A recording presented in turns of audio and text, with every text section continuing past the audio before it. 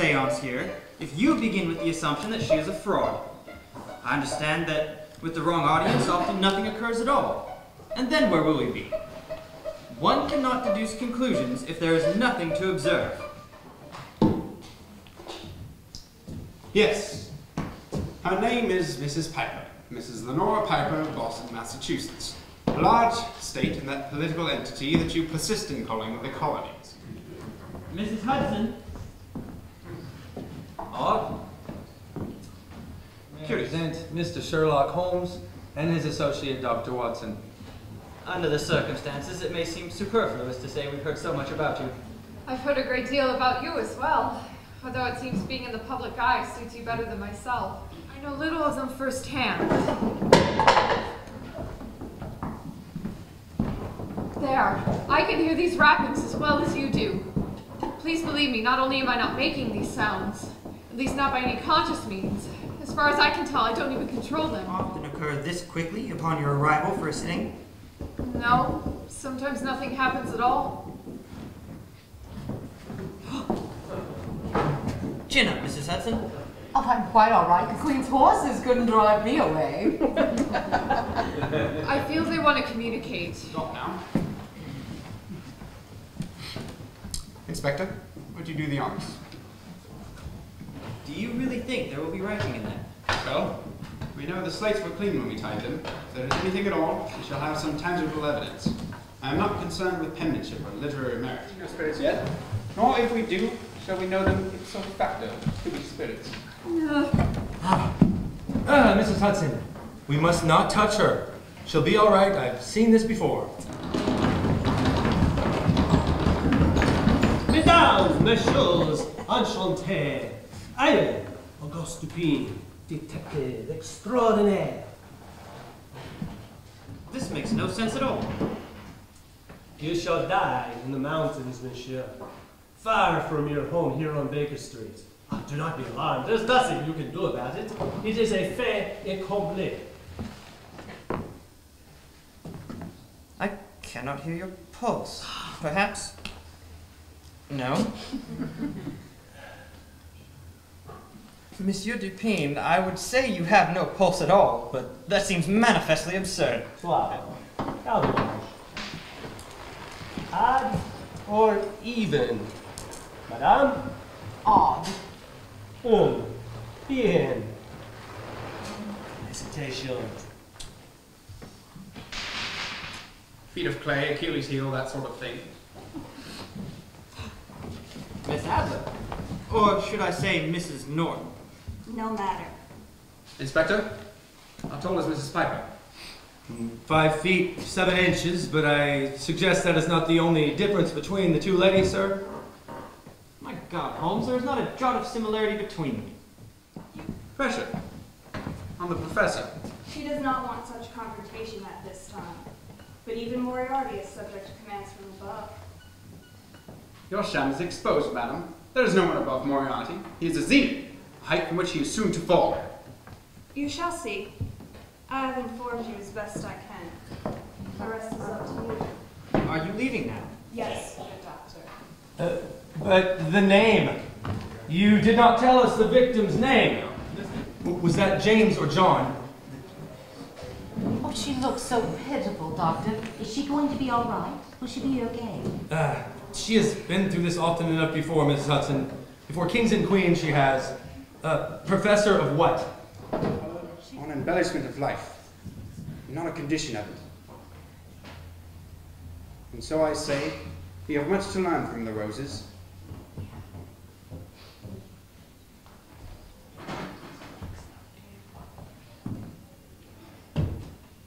And what of the fear and ugliness here in London or to the spirits of someone else? Then the dead are just as far away. No further than before. A stone's throw, a false step, a glass at one's lips with a proper mixture. Death is the closest thing to life itself. But the glass, the burrito water, Holmes. I saw her breathe. My God, Holmes, we have a cast. It is a perfect likeness. It is my medical opinion that this cast was formed from the hand of an athletic, middle-aged man.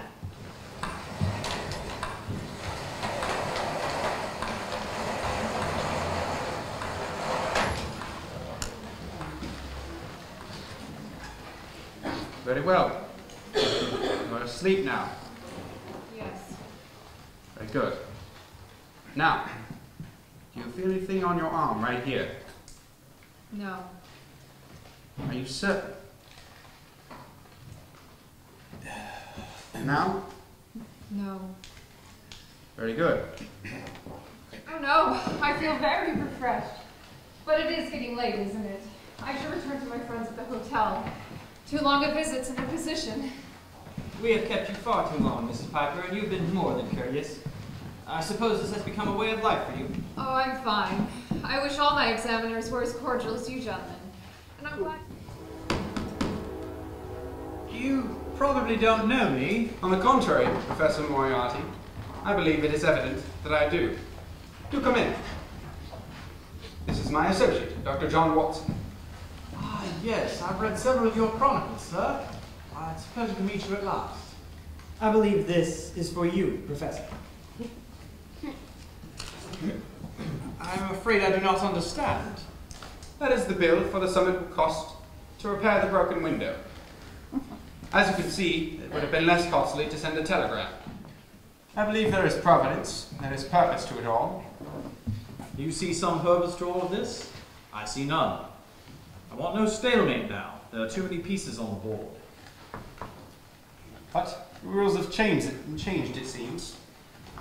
I give you my word, I sent no letter, and you claim to have sent none to me. We shall each have to repair our own windows. So be it. Mr. Holmes, we shall meet again in a few days. You've met your match! Holmes, for God's sake, Mrs. Hudson is here! Dr. Watson, the pistol! Holmes, calm down! He has been dreaming. A nightmare, I should say. I simply don't know what I'm going to do with the two of you. I simply don't know. Oh, Mrs. Hudson, the old boy had a rough one, that's all. We spent all day making these paraffin casts.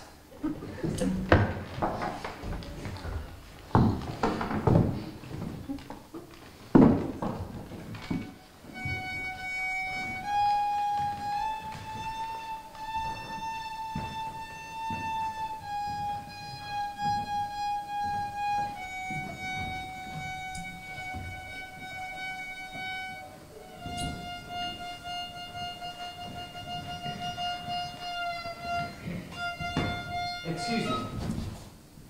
That is a Stradivarius, isn't it? I've never actually seen one, you know. May I?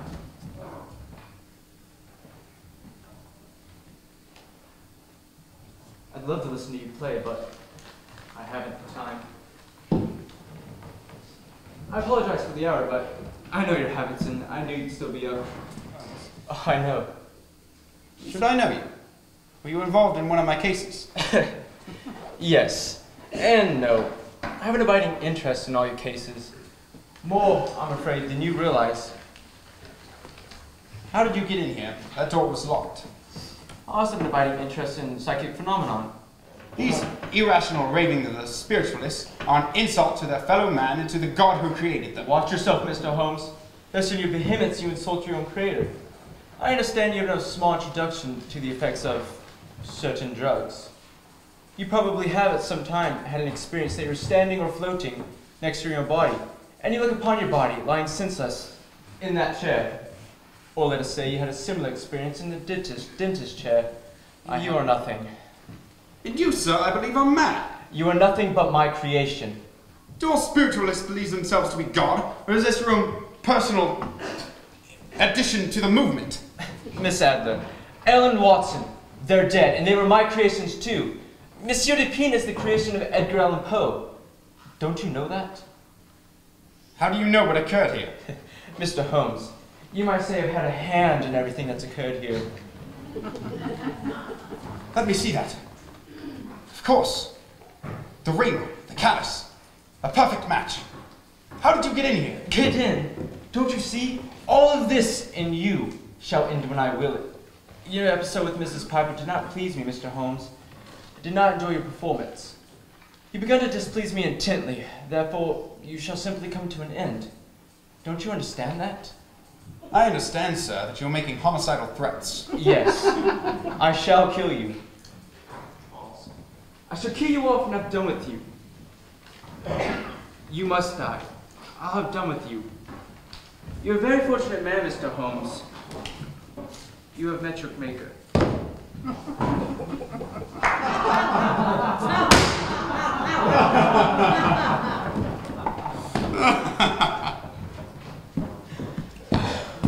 Did you get my note? Oh yes, but you haven't opened it. It is in my memoirs there. Have a look.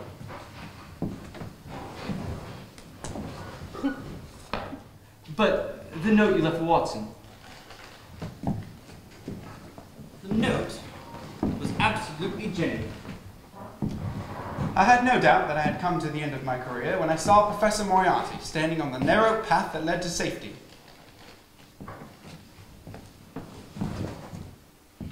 We exchanged some remarks, and I granted him permission to write the short note, which I left with my walking stick and cigarette case. When we reached the end of the path, I rushed at him and threw my arms around him. I knew my game was up, and I wanted revenge. As you may know, I have some knowledge of Baritsu, Japanese style of wrestling. Holmes slipped through my grasp. I clawed at the air, kicked madly for a few seconds, but I could not get my balance. I went over. You smile, sir, but I assure you it really would. Really, sirs, I have far more important affairs to attend to. You stand not in the way of merely an individual, but of a mighty organization, the full extent of which you have yet to realize. You must stand clear, Mr. Doyle. Or be trodden underfoot. A duel between you and me. You hope to place me in the dark. I will never stand in the dark. You hope to beat us. You will never beat us. You are clever enough to bring destruction upon me. Rest assured I shall do the same to you. What is it you want? It's simple, Mr. Doyle. It's so very simple, Doctor. It's elementary, Mr. Doyle. We demand our lives. Well, at the moment, if I may say so, sirs, seems to be my life that's in some sort of danger. On the contrary, Doctor, you are necessary. And to you, we are as necessary as the air you breathe. We compliment you. Mr. Doyle, where are we? I don't understand. This isn't your study. Are you all right? Yes. And the address, Mrs. Piper, is 221B, Baker Street.